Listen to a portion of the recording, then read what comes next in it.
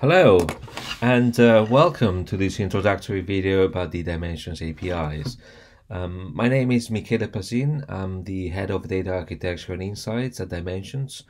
I work for Digital Science, and in this slide deck I put together, I will give you an overview of what the Dimensions APIs are and why they can be a useful solution for your research data analytics problems. Right, so first of all, I assume most of you know already what Dimensions is. So Dimensions delivers an array of search and discovery, analytical and research management tools, all within a single platform. And I may say one of the most distinctive features of Dimensions is the fact that it contains different content types. We have information about publications, grants, patents, clinical trials, policy documents, very recently data sets, and of course researchers. And all of this information is not just existing in an isolated format, but it's actually linked to each other via millions and millions of different relationships. By using the web application, by using the web app you see depicted here on the right hand side, you can highlight many of the links. You can reveal many of the links between the different content types, and you can come up with very interesting analysis. But I would say that only by using a tool like the API, the full power of the links, the full power of the analytics can be built on top of these links, can be revealed. So that, from my perspective, is the most interesting fact about the API. You can use it in order to jump from one content type to the other and to then produce interesting statistics based on these relationships. So, right, first of all, I should also clarify what an API is, since we're talking about APIs. So in a nutshell, an API is a programmatic way to access some data or to access a functionality. Very often this functionality exists over the web. So it's a programmatic way to access some functionalities using the standard web interface, the standard way of communicating over the web, which is HTTP. So the Dimensions APIs, like many other APIs, they allow to carry out sophisticated data operations. In the case of Dimensions, we're talking about research data analysis tasks. And I think it's useful to think of the three main groups of actions that can be done with Dimensions APIs, just to set the scene and clarify a little bit what is it that people can achieve by using APIs.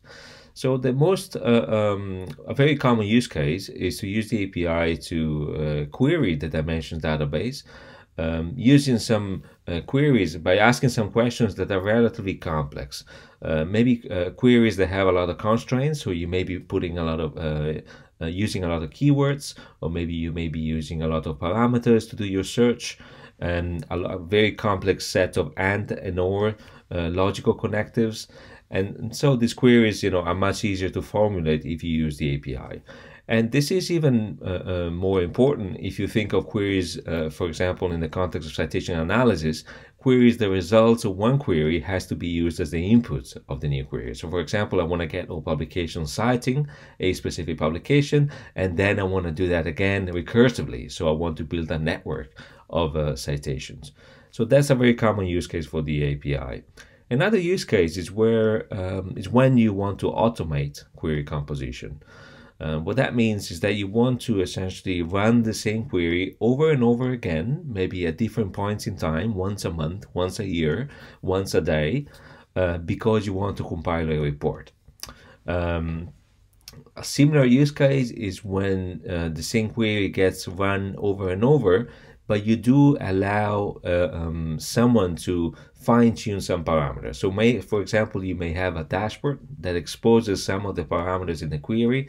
So for example, the publication year or the publication type for a dashboard about publications. And this dashboard then would essentially automate queries in the background. So you would use the API for that. And finally, the other common use case for the API is getting more than the 50,000 results, which is the maximum you can obtain by using the web export functionality. So with the API, we still have a 50,000 maximum results per query, but the thing is with the API, it's so much easier to parameterize your query. What that means is that you can segment your query by year, or maybe by topic, or by journal, and obtain less than 50,000 results for each of these queries. And then you can get all of the results together. And so in total, you can easily go up to hundreds of thousands of records. And thus that is very different from the web application functionality. So Dimensions has three API products, main API products. The richest one, I would say, is the Analytics API. That's a product that contains the most cutting-edge features. We update the Analytics API every 2 weeks on average, and we continuously try to add more interesting features and to fix errors, or maybe to refine existing features based on the feedback we get from customers. The Analytics API is mainly targeting analysts and data scientists who have sophisticated research questions they want answers for. So some of these queries, they can be very, very complex. So they try to essentially model the research domain you're dealing with by using keywords, by using parameters such as years, topics, or publications information, and then pulling out results, different kinds of results via a single query. And we'll see examples of that in a minute. But a key thing to remember here is that since these queries, they can be particularly complex, in order to guarantee the same level of performance to all of our users, we throttle these queries. What that means is that you're allowed to have a maximum of 30 queries per minute, something like one query every 2 seconds. And in most cases, for analysts, for that kind of audience, that is okay. So that's these are the main characteristics of the Analytics API. Now, there are other situations. For example, when you want to use the API in order to serve data to your existing application, and you do not want to have this limit of 30 queries per minute, because you just have to essentially pull out publications or grants or clinical trials information at a regular speed all the time. For these use cases, we have the Runtime API. So in this case, there are less controls. So for example, you're not allowed to do group by operations. So operations where you get a list of publications and then you say, facet on these publications by year, or maybe facet by research organizations. Essentially turn the data set around and just show me the most common objects of type X. So these operations are not allowed in the Runtime API, but on the other hand, you have unlimited queries. And so the use case for this API is when you want to integrate it, for example, with some search software. And finally, we have the Quiz API. The Quiz API focuses on research information systems, which are systems often used by within academic settings or universities and so on. And they use them to keep track, for example, of what the researchers in a university has been doing over the years, what grants he or she has obtained, what publications are linked to this researcher, and so on. So quiz systems, they try to maintain an archive to build up a database that can be used internally, and so they want to interface with systems such as Dimensions in order to refine the data set. So these systems, they're not really interested in performance, speed, or in sophisticated queries. Very often the queries are pretty simple. So for example, for this researcher's name, give me all publications Dimensions knows about, and then storing the data internally. But the key thing in these systems is for the API to be stable and reliable all the time.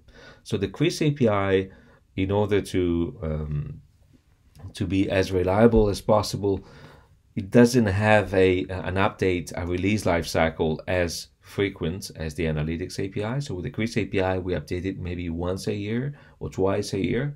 So we focus on making sure it's extra stable and it doesn't change too much. And that's the main use case for it. So integration with Quiz or RIMS systems. Now, what all of these APIs have in common is the Dimension Search Language, DSL. The Dimension Search Language is our own implementation of a query language for Dimensions data. It's a very powerful query language.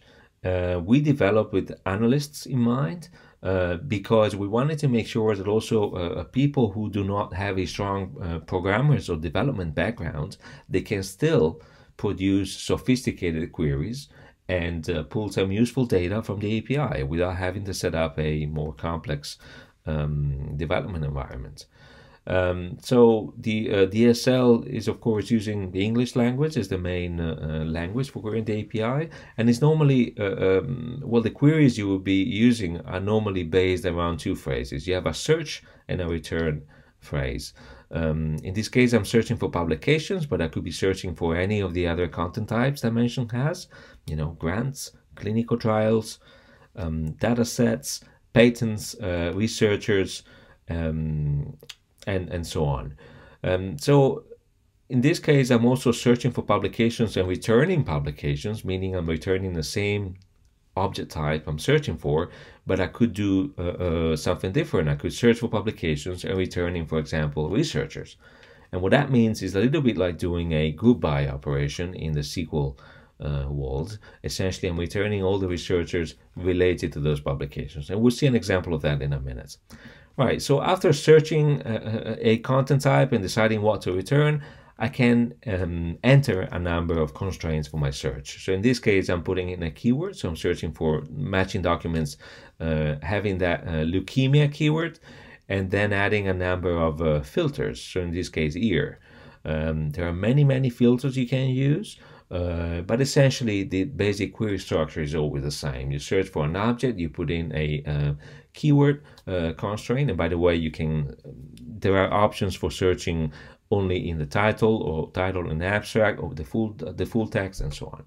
And then you put in a number of parameters. In this case, year, but I could do constraints on authors, for example, or on a publisher, or the research organizations involved, and so on.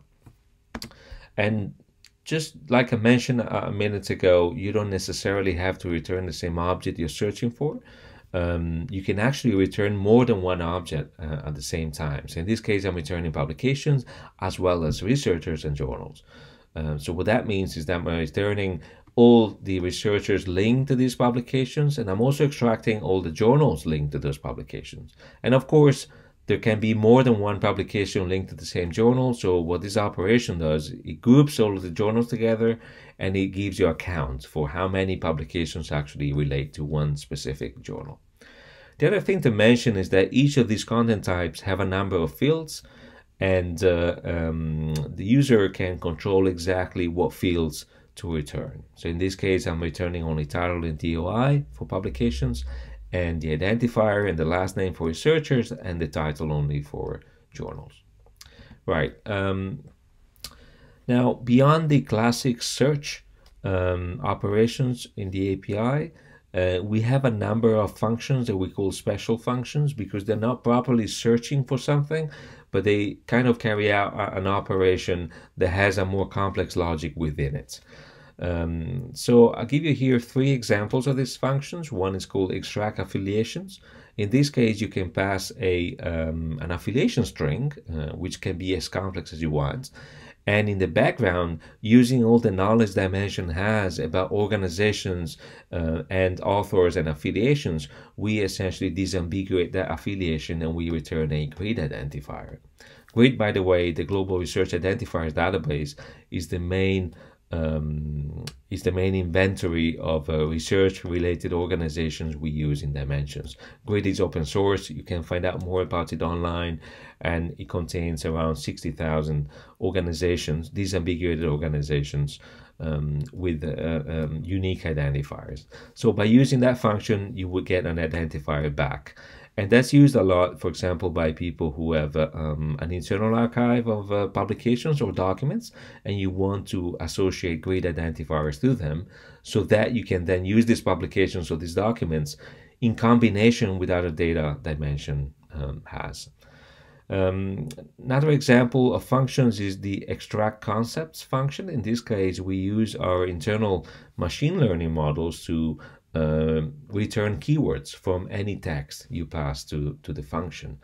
These keywords are not simply noun phrases or nouns from the text, but they are kind of normalized keywords based on the of the internal statistical analysis we can make of the text based on all the other information Dimension knows about. And similarly, we have a classify function that from a title and abstract return a specific taxonomy entry. So you can specify what taxonomy to use. Dimension knows about a handful of taxonomies, including more general ones like the field of research codes, and more specific ones. So, for example, the ICRP cancer types or the disease categorization. So by using classify, you can essentially go from text to a taxonomy entry in a chosen classification. Now, there's so much more to say about the Dimension search language. As I mentioned, it's very, very rich, and we're always trying to make it better. And we also try to always keep updated the online documentation that you can find at this web address. Please do take a look at the documentation, and if you have any questions, come back to us. We'll be very happy to answer them. Right, so in the second part of this presentation, I'll be looking a bit more at the number of tools and tutorials we have online that essentially make it easier to get going with the API, to become productive with the Dimensions API. First of all, I should mention that the easiest way to interact with the API is via the Dimensions web application. So the UI has a page which is normally located at this address, appdimensions.ai/DSL. On this page, you will find a query search box where you can put in a DSL query string, and the results will come back at the bottom in JSON format. Now, this is a very handy way to try things out with the API because it's right there in the Dimensions web app. You don't have to install anything. But of course, it's also a bit of a limited way of well, it's not a very productive way to do things with the API, because you can simply get some JSON results back, and there's a little bit of a dead end. So you can try things out, but for more real-world user scenarios, you probably want to use a different approach. Now, I think there's two broadly speaking, there are two ways of interacting with the API. One is to use third-party softwares that have a data connector of some kind. So, for example, Postman, Qlik, or Tableau. So these business intelligence or data analysis tools, they can generally connect to APIs. So you would just have to put in your credentials, and you can get JSON data back, and then you can normally use this data within the software you're using. For example, to produce some visualizations, or to create some tables, or to extract the data in some other format you're interested in. The second approach, and I think the most creative one, the most flexible one, is by using a programming language. So a number of customers have been using the API using Python, for example, but we also have many others who use R, Java, or any of the common programming languages in use at the moment. In particular, we support a lot of Python because that's a language we use a lot internally. And we also have a library for Python called dmply that allows to interact with the API that will make it easier to interact with the API. So dmply is it's an open source library. You can find it on GitHub, and essentially simplifies operations such as logging in, logging out. It allows to store your credentials on your computer in a secure way. It allows to perform iterative queries. These are essentially queries where you have to paginate through a very large result set. And with dmply, you can do it via one single command. And then there's a number of other helper functionalities dmply contains. So for example, you can turn any JSON data set into a data frame. A data frame is a Python object, which is very common to data scientists. You can think of it a bit as an Excel spreadsheet for Python. So you can do more kind of sorting and data manipulation operations once you have data frames. And then I should point out that dmply also contains a command line interface. A command line interface is a little bit like a software program for your terminal. You don't have to know Python. You just have to install dmply and to run it from your terminal. And that will open up a query console that allows you to launch queries to the API with the benefit of having an autocomplete system. Essentially, as a mechanism that suggests query operations based on what you're typing. And that's really, really handy if you want to try things out. And just to show you a little bit more about the dimension search language, I will give you an example of how dmcly works. So here, what you can see here is the equivalent of a terminal on your computer. It's just running within a browser in the context of Jupyter, of a Jupyter notebook. But the basic operation you would do independently of whether you're Windows, Mac, or Unix is the same. You just fire up a terminal, and after installing dmcly, you just call it. So dmcly has now loaded, is connected to the API, and I can start searching for things. So as you can see, every time there is a space or a hit tab, there is a number of suggestions popping up. So these are for example, the main content types I have in Dimensions. So let's now maybe imagine we're looking for content related to coronavirus, which is obviously a very hot topic at the moment.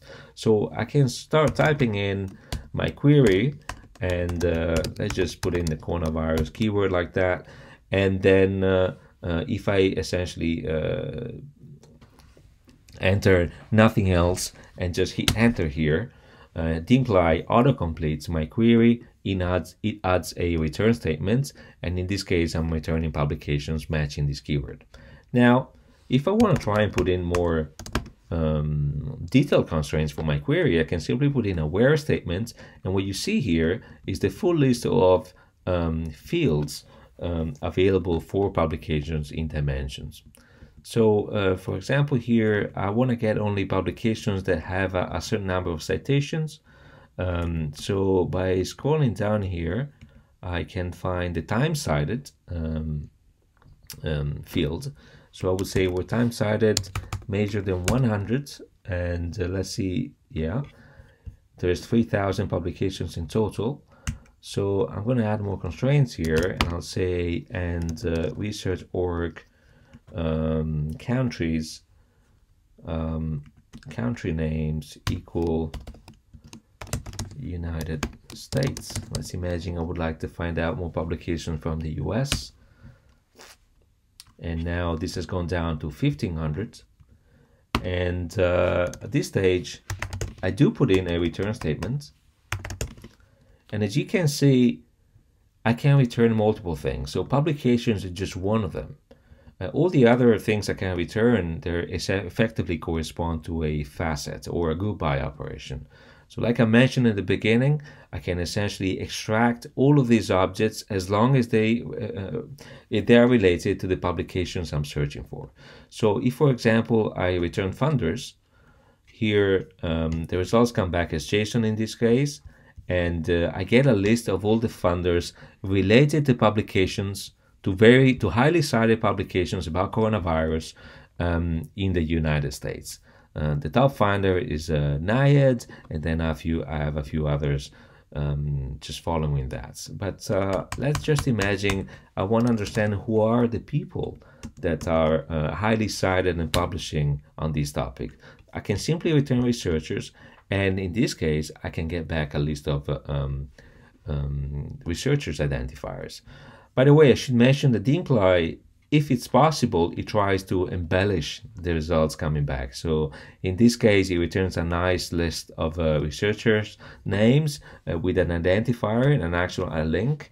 I can just take and open up in Dimensions in case I want to check things out using the interface. So that's the page for our researcher here. But the data coming back is always visible by running the JSON command. So I can, for example, do a JSON full, and that shows you exactly how the data come back from the API. So for every researcher, I have identifiers, name, surname, and a list of research organizations that person has been associated with over the years.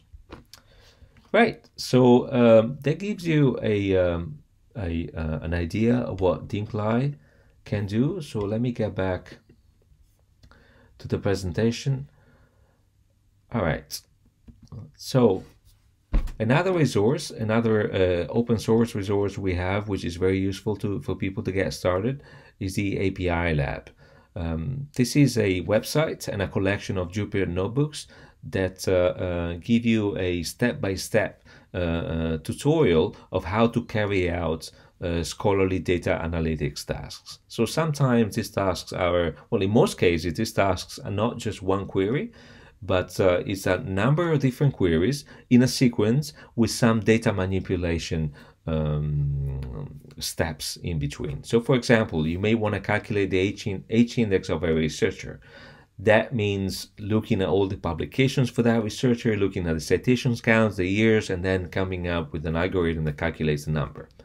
Or you may want to look at the international and industry collaboration for a research organization.